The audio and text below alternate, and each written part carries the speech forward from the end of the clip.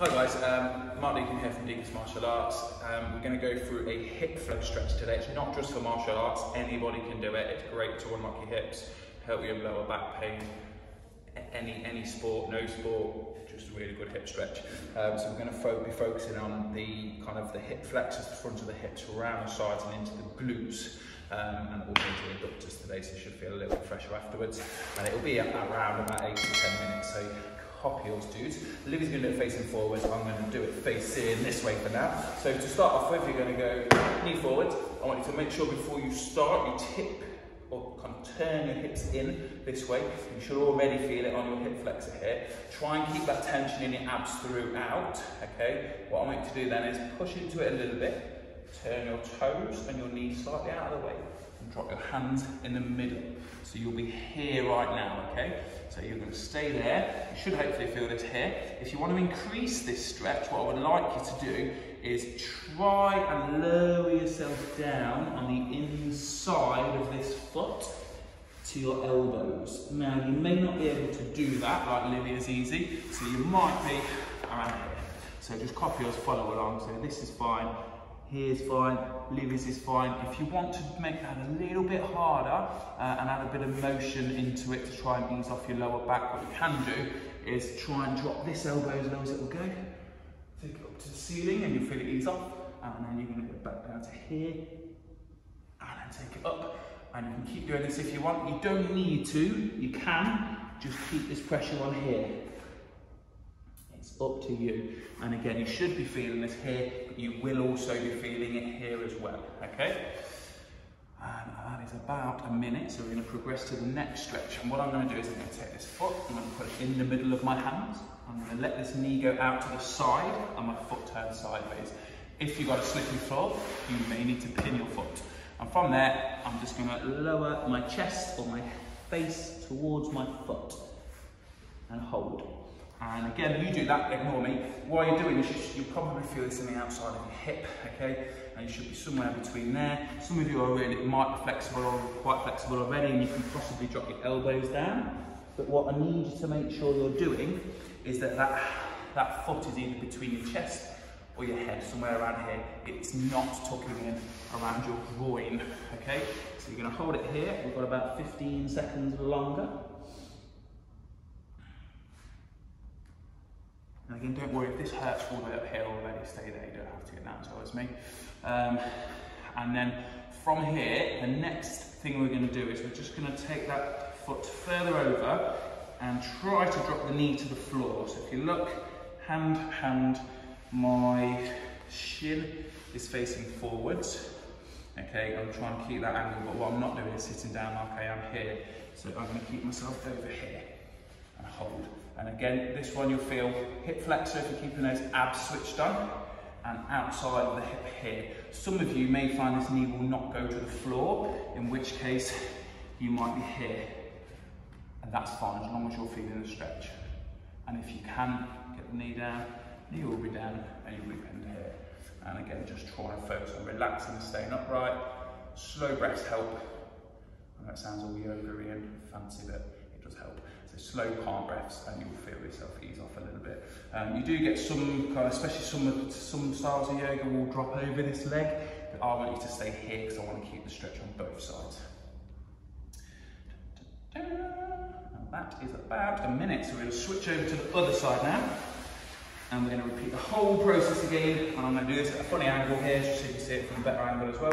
Just drive this leg forwards, and again we're going to switch the abs on. Tuck the hips under, then push into it, then turn and pop your hands down. Again, some people, this is probably a good stretch already, in which case stay where you are. If you want to increase this, then what you can do, again, is aim to lower yourself down, possibly aim to get your elbows down. And if you want an in-betweeny one again, and you want to ease it off nicely, you're going to go reach down, reach up and reach down. As you can see, this one I find a lot more difficult. Try not to turn that over. You'll see mine lifting up. Just try not to allow it to. So you're going to be here. Oh, so you can either hold it or you can do this one. It's completely normal to have one side tighter than the other as well, guys. Obviously we don't want that to happen, but you might find that. My time is shocking, but that's about a minute. So we're going to take this foot in, and we're going to go to this one first. So middle of your hands. If it's slippy, you may need to just pin your foot. And we're aiming on this one to come down towards this foot. You may find you feel like you're a bit cramped, in which case you can slide that leg back a little bit if it helps, but it doesn't matter too much. And you're going to focus on lowering towards this foot. You may be here, you may be here, you may be a lot better than me and you've got your face on the floor. But not for me. Just again, do slow breaths, calm, and then try and relax.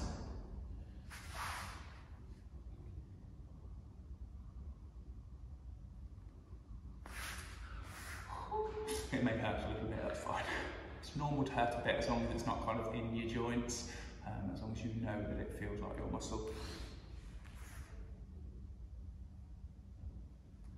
And then we're going to progress that, take that foot across, drop the knee down, drop your hands on top if you can, and relax, and try and slide that leg out if you need to. And just relax into it, basically, try and stay nice and upright. Again, if that knee's popping up, hand on the floor. If it wants to pop up, then pop up. You probably noticed this one, my leg doesn't seem to want to stay out so much. Again, that's fine, as long as you're feeling it in the right place, it really is up.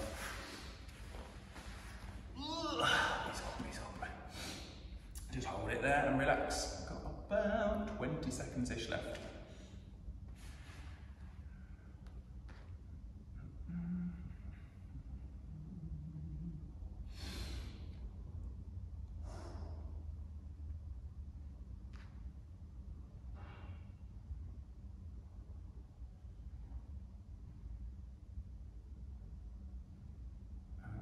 There we go. That should feel a little bit easier. A bit looser, I should say, already.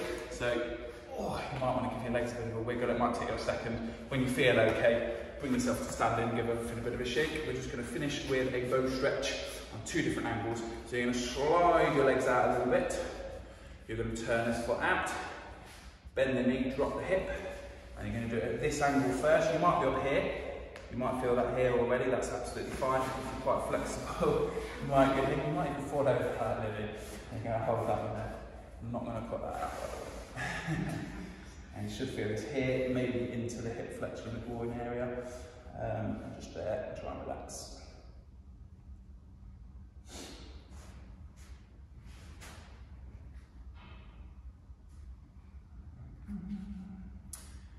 What I want you to do now is put your hands on the floor, and you may need to move this foot a little bit, but basically I want you to now turn your hips, drop your bum to your knee. So rather than being here, I've turned over here. My legs straight, my toes pointing up to the ceiling at this point.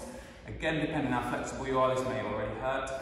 If you're okay, you're going to focus on leaning towards this leg. You should feel that stretching your hamstrings over here, possibly your hip flexor as well. Sorry, doctor.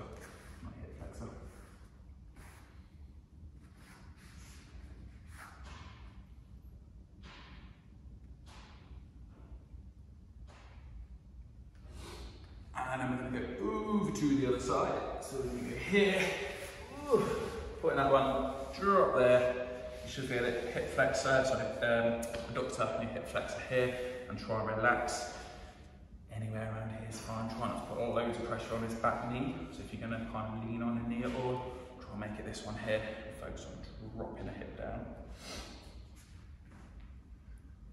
Don't fall over.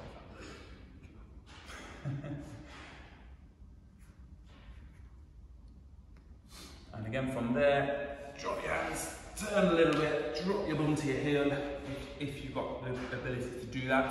Toes pointing up, legs straight, and tilt towards that straight leg again. And again, this is bringing it into the hamstrings a little bit more. And hold it there.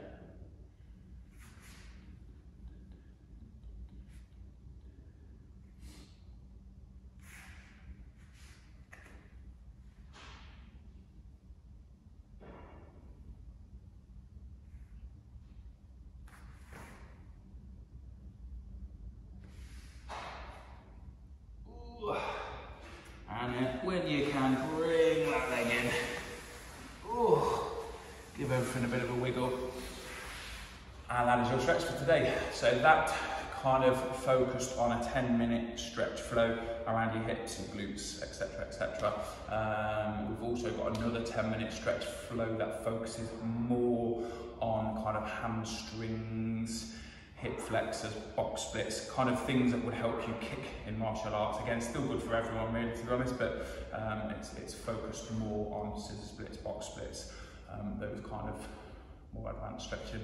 So if you want to try that one out, give it a kind of check that video out. If not, hopefully you're feeling a little bit more flexible, and have a good day.